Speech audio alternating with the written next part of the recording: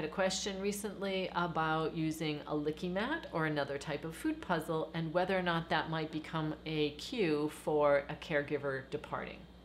So as we move forward with the separation anxiety protocols, one of the first steps is that we want to suspend absences. We want to avoid putting the dog into the situation where they would practice the unwanted behavior, the fear, anxiety, and stress associated with being alone or without having access to their person or people. Then we use a desensitization protocol. In most cases, although I'm a positive reinforcement trainer, we're not using food specifically in the protocol. Sometimes because either the dog would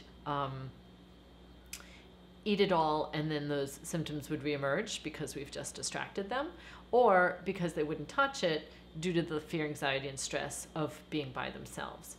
The place when we can sometimes use a licki mat or another type of food puzzle would be as a bridge. And that's when maybe there are multiple people in the household, one person needs to depart, and we need to briefly keep the dog occupied so they're not entirely focused on someone exiting the home. In that type of scenario, you would also want to vary the strategies that you're using. So sometimes food puzzle, sometimes different food puzzle, sometimes maybe go on a walk, sometimes playing some training games in a different part of the house. In other words, you wouldn't want the puzzle to become a pre-departure cue. So you would also need to use the puzzle, licki mat, etc. at different times when someone also wasn't planning to depart. So that was a great question, and thanks for allowing me to talk about how we can use food puzzles in training and their effectiveness with regard to a SEPANCS protocol.